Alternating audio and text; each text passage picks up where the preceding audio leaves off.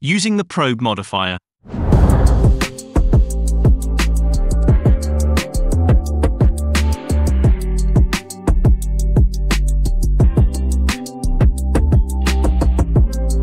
Today's video is obviously sponsored by the one and only Tucker.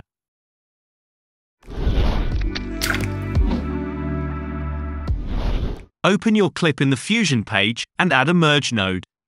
Bring a transform node in empty space, connect your clip to this and then to the merge as a foreground. Select the merge node and change the apply mode to screen. Back to the transform node, right-click to the size slider and select to modify it with probe. Go to the modifiers tab and you can realize that nothing is happening. This is because you need to give an image to the modifier to use it.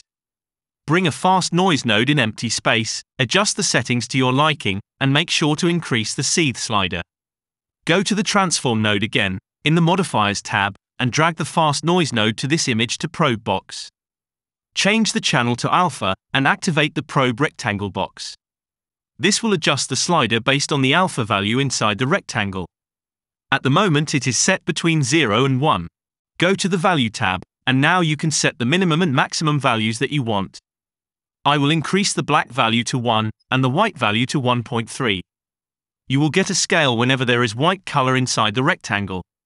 Adjust the fast noise sliders to change the animation. Obviously I will add my favorite glow node after, and modify the gain slider again with the probe. There are 3 different modes in this modifier: average, minimum, and maximum. I highly suggest to experiment with this modifier more, at least this is what I will do. If you like this clip, subscribe to this channel. If you didn't, you have the illusion of freedom to choose whatever they want.